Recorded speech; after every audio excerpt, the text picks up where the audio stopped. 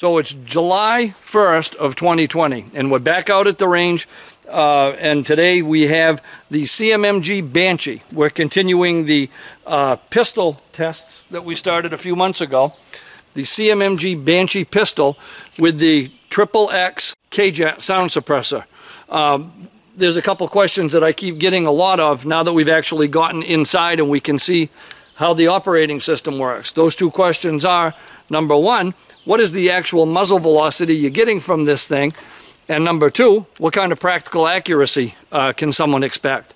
Today we have the Caldwell Ballistics Precision Chronograph along with the app that works with my phone to record the data, and I want to shoot a bunch of rounds through it. It's just going to be, for today's purposes, 115 grain ball ammunition.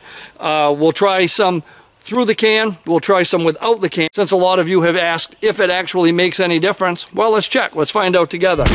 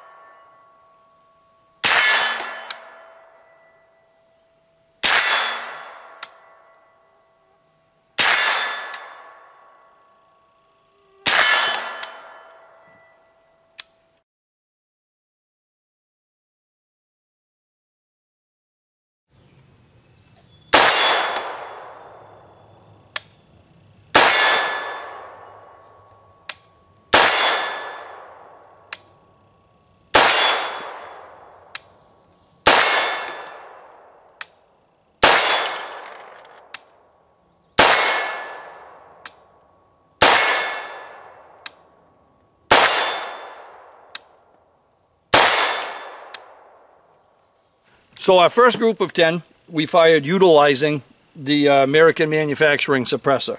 And I love this thing. The Caldwell Ballistics Chronograph keeps all of the data right here, so I don't have to take notes anymore at the range.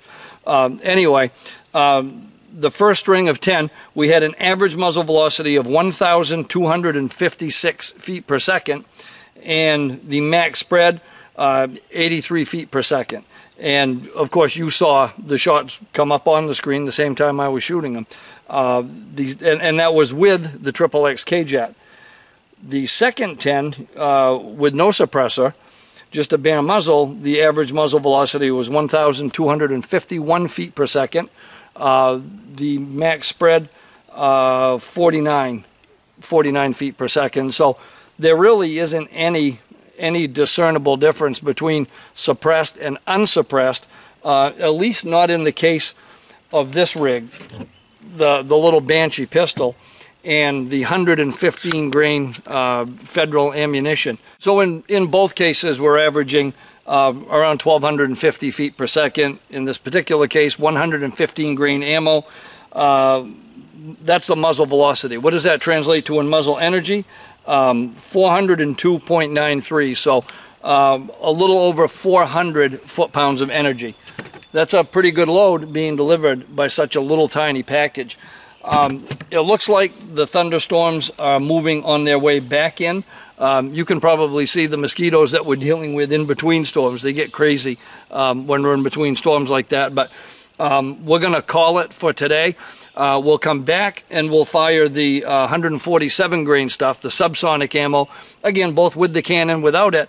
And if we get a few extra minutes, the rifle range is open now. I want to get some practical accuracy testing because over here on the pistol range and the subgun range, these steel plates are no problem whatsoever. So I want to stretch it out a little bit and answer that other question you're asking. Just how accurate is it? and at what distances does it still carry energy, and can it remain accurate? So I hope you enjoyed this follow-up to the pistol caliber carbine and AR pistol family video series. If you did, please click like, share us with your friends in your vast social media universe, subscribe to the channel both on Full30 and on YouTube if you don't already, and make sure you click notify so you know when we upload something new. If you'd like a peek at our videos before they go public on the YouTube side, you can join the family over on Patreon. It's a neat little place to kind of get a sneak peek as to what we're doing, and we expect to get busier on that moving forward.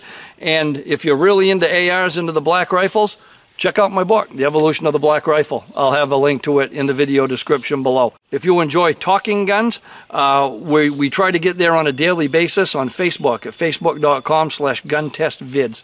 Till next time, have fun and be safe.